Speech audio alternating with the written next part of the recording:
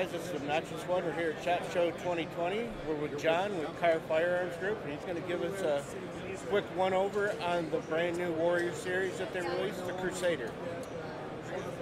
So the Warrior series of guns, where the concept was to feature some graphics and art from different warrior cultures that our modern American warfighters draw inspiration from. You often see it in the tattoo art, morale patches, and so forth that they use. This is the second gun in the series. It's called the Crusader, and it features depictions of Crusader knights, and also has their motto, In Hoc Signo Vinces, and Deus Vult, engraved on the side.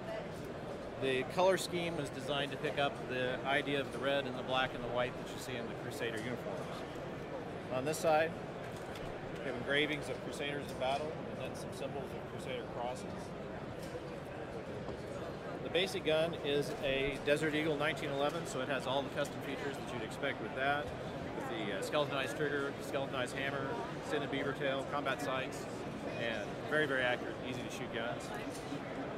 The first gun in the series was actually the Viking.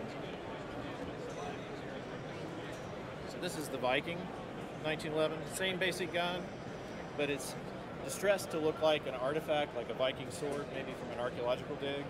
And the grips have Odin's ravens on one side and Odin on the other. And it's engraved with Till Valhalla on the side of the slide. This finish is Cerakote. The other gun is Cerakote as well. This is a clear Cerakote over the base gun, and the other one is a Cerakote black and red.